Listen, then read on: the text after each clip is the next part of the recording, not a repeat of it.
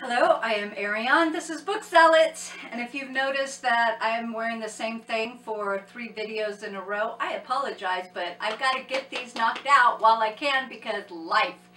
So I'm going to do 3 more suggestions for the month of May for banned book reading. Let me know what your vote is. I have finished Invisible Man for the month of April. I need to record the final 2 book discussions for the chapters, and then I guess we'll just let it all hang out and discuss what we thought of Invisible Man. It is very thought-provoking. But let's get into the books for the month of May, and be sure to vote. Okay, so we have Of Mice and Men by John Steinbeck, and super tiny little book. It's all of 107 pages. I do remember reading this in high school. And I have A Wrinkle in Time by Madeleine L'Engle.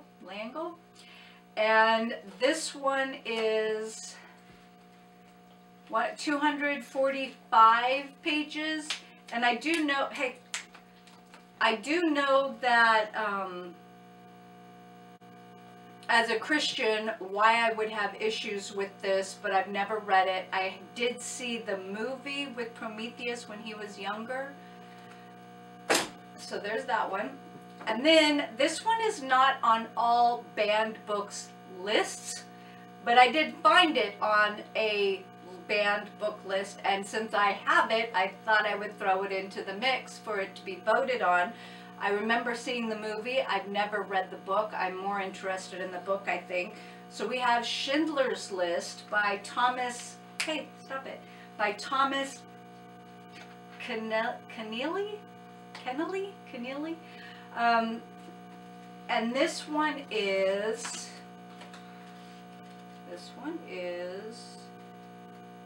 397 pages. These are the 3 books that I've chosen for the month of May. Please be sure to vote and let me know which book you want to read, and I'll try and get the other videos up for Invisible Man very soon. Thank you very much for your vote, and I appreciate your participation. Bye.